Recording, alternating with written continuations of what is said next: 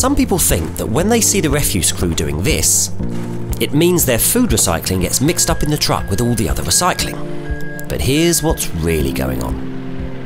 A wheelie bin is used by the crew to collect food waste in bulk, which is then lifted onto the truck where there is a separate compartment.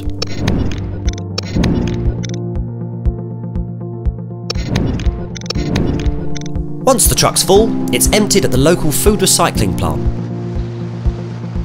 And 6 weeks later, we've got compost. So thanks Gravesham, our recycling levels have never been higher.